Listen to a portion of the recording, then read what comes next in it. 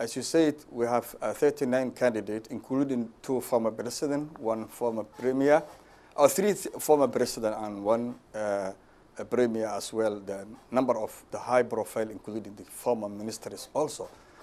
And the election, as you know, they already delayed almost 1.5 years. It was outstanding political issues in Somalia because the outgoing president, Mohamed Abdullahi Farmaajo, he wasn't to process the election. He was just wanted to stay in office, to intend his term in office outside the constitutional framework. Nonetheless, after the arms struggle and then political crisis after crisis, later on, the Somalia's political actors, including the regional member states, accepted to, to hand over the power for the electoral process to the premier. And the premier did good job. Finally, we were able to have 2 houses, and now we are going to elect the president of the Federal Republic of Somalia. Yes, the number is quite very high because in Somalia we don't have the political parties. So since we don't have the political parties, and every Somalis above 40 years old with a fixed mind have a right to contest to that seat. So in that way, the number is very high. But nonetheless, we are waiting for the first round. The short list will be only around 4, and that 4 will contest it to be the next president. So we don't have much problem about that one. The problem was not to hold the election. So since now we are in the mid of the end of the process, everything will be fine. That's why we are hoping. Okay, so the vote is, like you said, almost 1.5 years behind schedule. Do you see this election helping resolve some of the issues affecting the country, including the protracted power wrangles among Somalia's top leadership?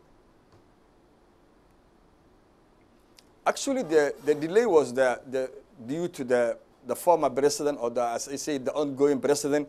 He didn't want to actually to organize the election.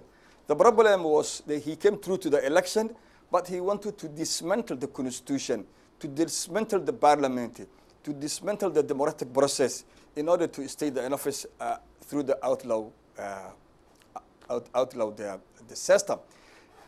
But at the end, as I said, the crisis after crisis, and then actually obstacles were created by the former president, Mohamed Abdullahi Mohamed. Nonetheless, later on, still in Somalia, we are facing certain difficulties because our constitution not yet finished.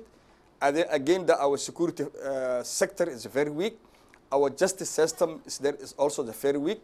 There's no constitutional court. Since if there's any political disagreement, can increase into the level of military confrontation because there's no peaceful means since we don't have the constitutional court.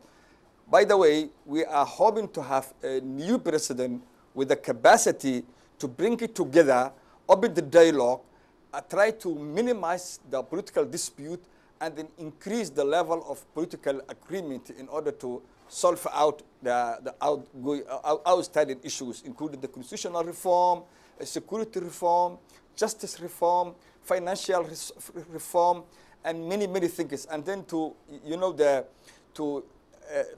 strengthen the regional member states, because as you know, the Somali, we adopted the federal system, although the federal is very new to Somali people. But according to our constitution, Somalia is a federal nation, and then our federal country, and then we have to strengthen the federal institutions in order to reduce the political conflict which actually exists for the last 5 years. So that's what we are hoping.